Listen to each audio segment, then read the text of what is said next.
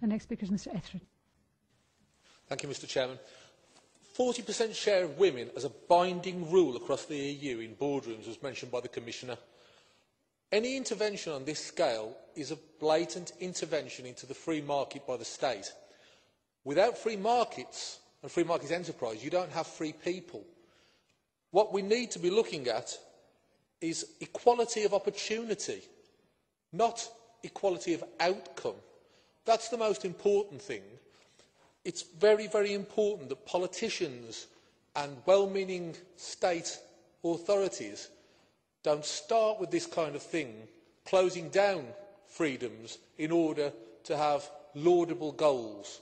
Freedom of opportunity is the main and only thing that matters in a real, truly free society.